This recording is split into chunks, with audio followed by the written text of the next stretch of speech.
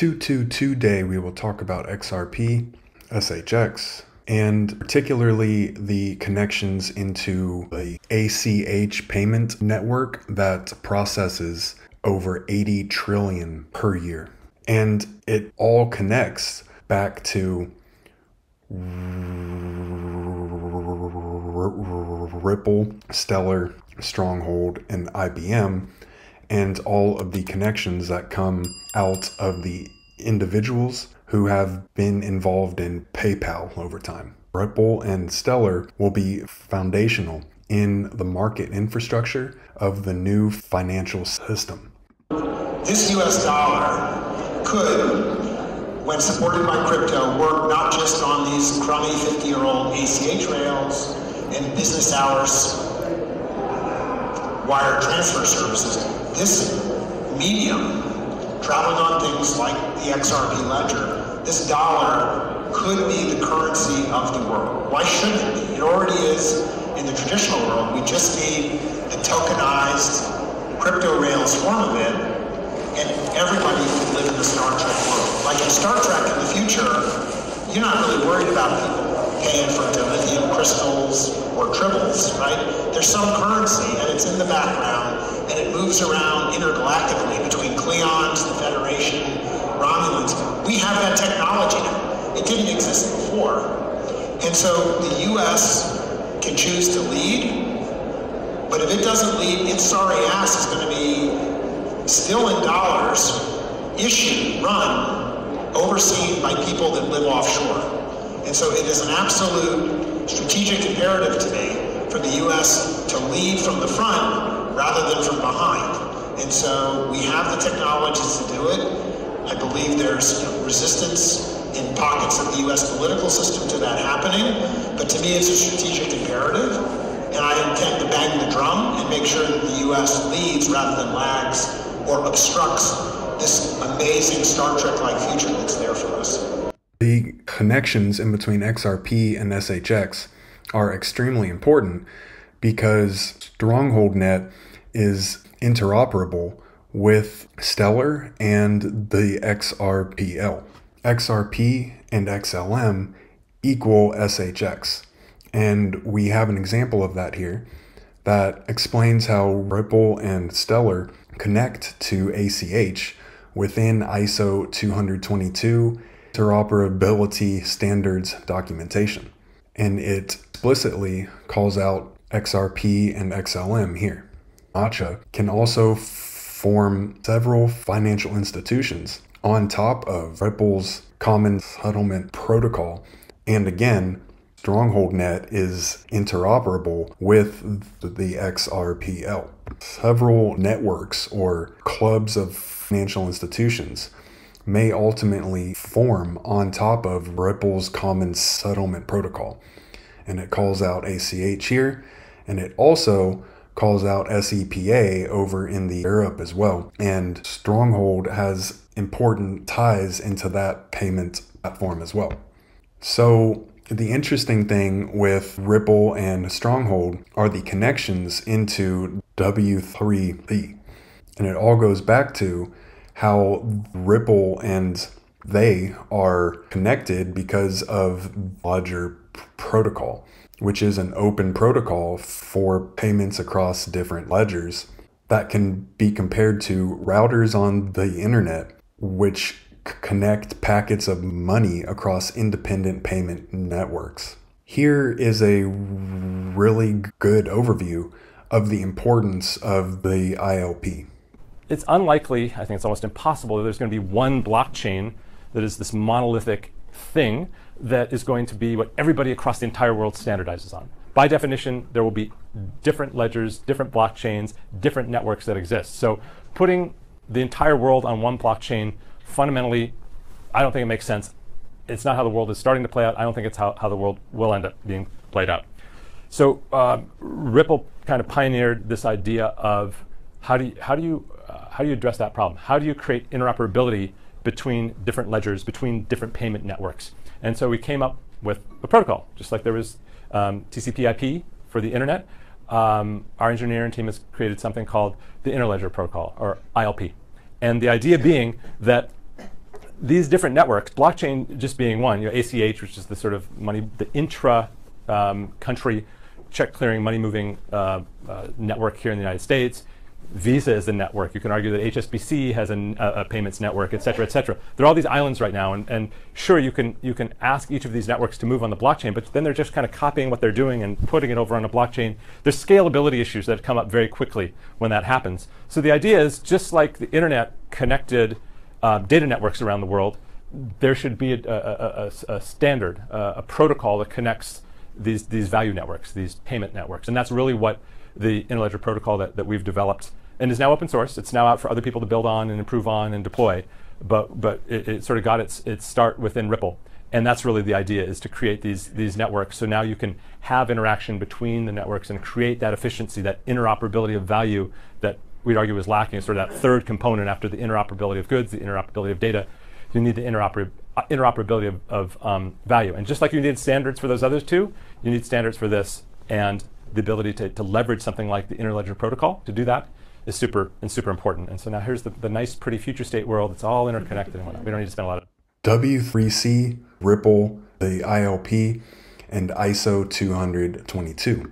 Ripple is also on the Federal Reserve's Faster Payment Task Force, along with co-chairing the W3C's Web Payments Working Group. And who has ties into all 12 of the Federal Reserve banks? Well, that is SHX, because of their concentration on tokenizing ACH payments. The ILP is all about freeing the world's liquidity and unlocking that from multiple sources to reduce capital costs. And of course, you have Ripple called out directly on here. In an article from W3C, it calls out Stronghold SHX for micropayments with streaming content and image content, which is from 2019. But it does talk about the announcement of a partnership with them that has capabilities to make payouts to US bank accounts, which directly ties into the ACE payments.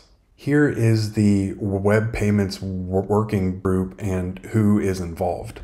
So you have entities like Amazon, American Express, Apple, who also has ties into the ILP, Facebook, which goes right back into SHX, Google, which I have explained they were early investors in Ripple, HBAR, NACHA, and Ripple is directly called out here. And it's a common response to hear that SHX is only a rewards token. And I don't really see where that's coming from, because they are already acting as a payment coin with their Stronghold Net platform that is allowing companies to replace payments and use SHX itself. Here was a presentation on the ILP that was presented at Harvard, and it is talking about all of the money, which is a common thing that gets tossed around when people talk about the ILP and how it is designed to be able to connect everything, and especially the institutions, which are worth not just trillions, but quadrillions. So the ACH conference is happening right now in Miami, where Stronghold is actually presenting. And Ripple is also there, right next to the Federal Reserve.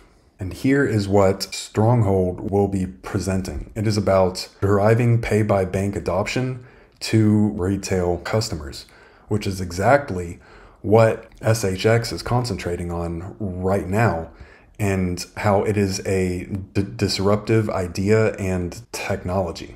The ties into IBM with XRP, XLM, and SHX are also extremely important as well, because all of those connect back into IBM and its Hyperledger platform, which I think is essentially the Stellar network at this point.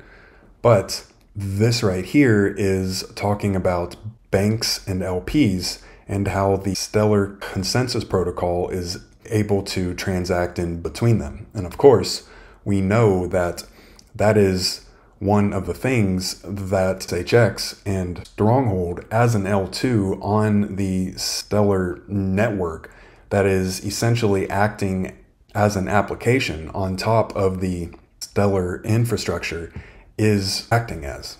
So the ties into IBM and SHX are extremely interesting. And I talked about this a couple of times, but on the exact same day that IBM was involved in announcements about instant and frictionless transactions, and how IBM and Samsung had semiconductor breakthroughs, and how HSBC and IBM successfully designed and tested an interoperable multi-ledger CBDC, we had SHX hit about $21.58. Stronghold and IBM have been collaborating together on the Stronghold USD.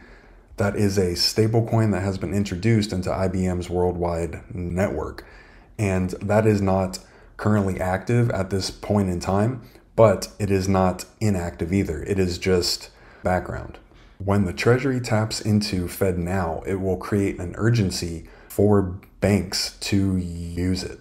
And Stronghold talks a lot about FedNow, and they have extensive ties into that, primarily at this time, not only because of XRP, but because of Bancorp as well. FedNow has already onboarded over 300 institutions as of the end of 2023. The explosion of credit, debit, and digital payments in the ACH network will gain traction.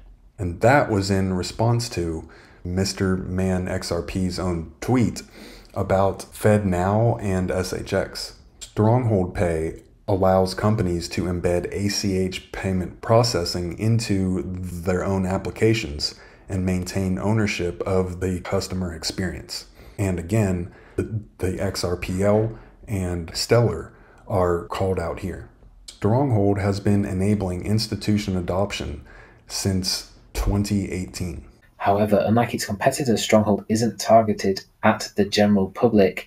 Instead, it's aimed at businesses and financial institutions. So, it then goes on to say, in fact, Stronghold has dramatically reduced its support for general users.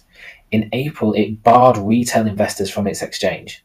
So we see that initially they were speaking about cross-border payments, being allowed retail users to be able to utilize the exchange and the power of Stronghold USD. And then a few months later, backtracked, barred retail investors from the exchange, and made it purely for institutions and businesses. So this is very interesting if we then think about the asset manager